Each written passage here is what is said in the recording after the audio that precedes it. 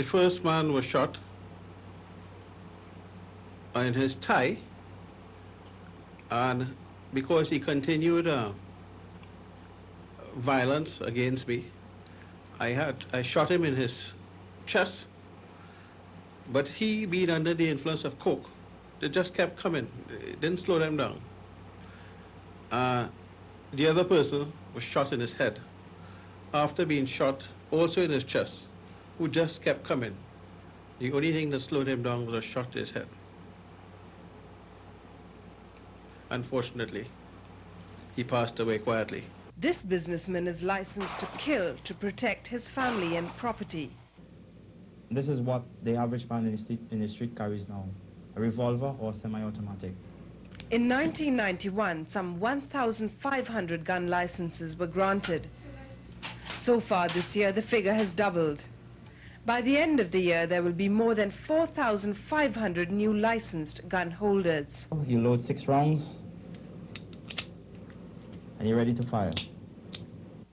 A few, like this woman, are trained, but all are determined to shoot if they have to. 3 men broke into the home. My husband, my father-in-law, they were there, you know, and they were just cutting away at my family. What do? I could not have done anything to assist them in any way. We applied for a permit, which was granted to us, and we are making full use of it. And certainly something like this will not happen again. Unlike some states in America, our citizens can't walk into a gun shop with a driver's license and buy a gun. Although the police commissioner decides on whether you deserve one, you don't have to be trained to get a license. The records show that very often these firearms issued turn back to haunt them, that they become victims of their own attempt to protect themselves. No one knows just how many illegal arms are out there.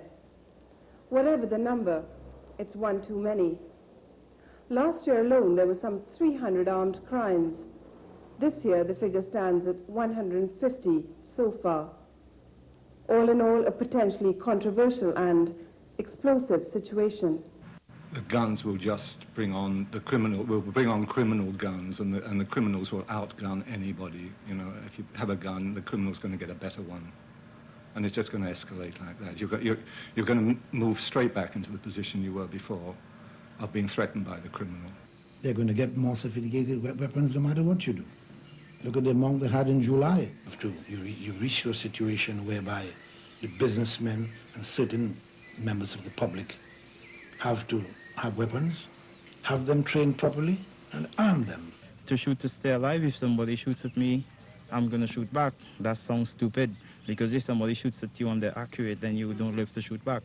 So that we don't only deal with shoot, we deal with a don't shoot situation, an alertness situation, a situation that makes the defense gun owner aware of his or her surroundings. This sort of viciousness and power creeping into society, I think it's all quite wrong.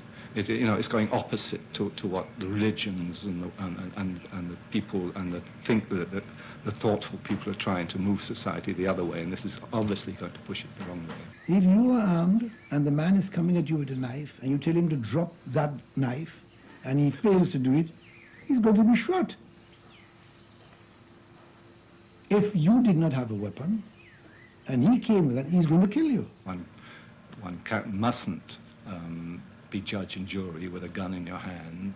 The bottom line is that a gun in untrained hands brings power without responsibility, which can only lead to loss of human life. Ira Mathur, TV6 News, with a special report on citizens up in arms.